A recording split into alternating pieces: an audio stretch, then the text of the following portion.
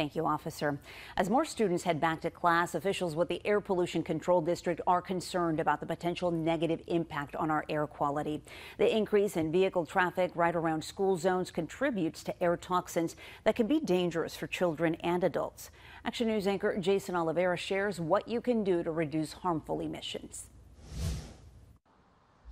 Letting your car idle while in the drop-off or pickup line at school has become second nature for many parents. But as students head back to class, it's important to remember running vehicles create more pollution than you might think. Unfortunately, this time of year lines up with lots of cars on the street and heat.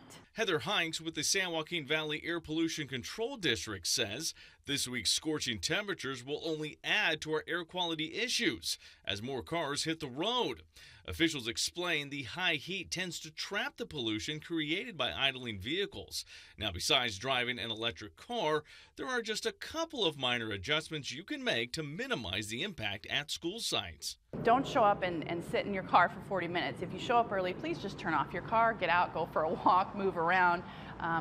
Offer to pick up a student in your neighborhood. Hinks recognizes it will take effort to break habits and establish new routines, but many local school districts have already begun the process of switching to clean emission vehicles and buses. We are converting them to electric. A lot of them might have been hydrogen or natural gas, but the latest conversion is our electric school bus program.